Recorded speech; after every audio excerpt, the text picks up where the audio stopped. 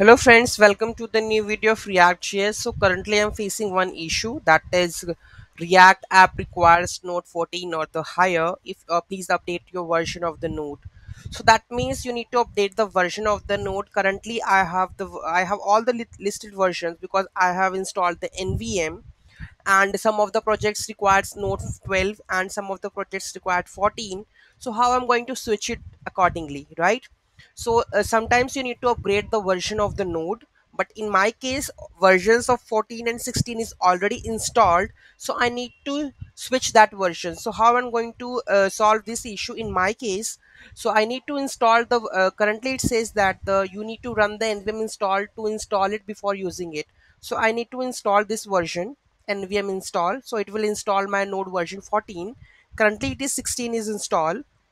Okay, so you are now you as if I'm going to node version node minus v, so what is the version? That is 14.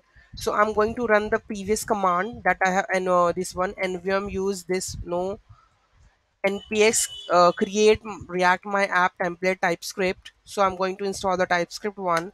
So here you can see that the project is installed, node modules package. So either you are trying a new directory or remove the files listed.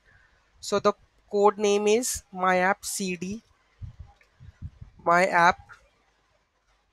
Okay, then we have npm start.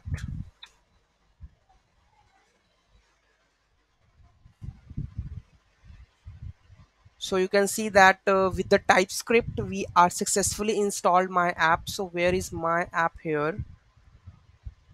My app, yeah, this is one.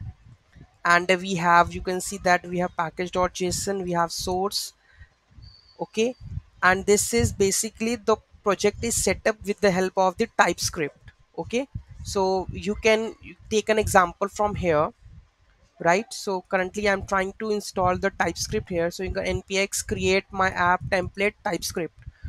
To create a new react app with typescript, if you want, then you need to run this command to install to work with the typescript. Otherwise there is only simple command that npx react app, this one. Okay, so we are using the template typescript. So if you want to work on the typescript, then this template typescript is better for you. Okay, so the issue is also solved and I successfully installed this project also. Okay, thank you so much for watching this video. Have a great day.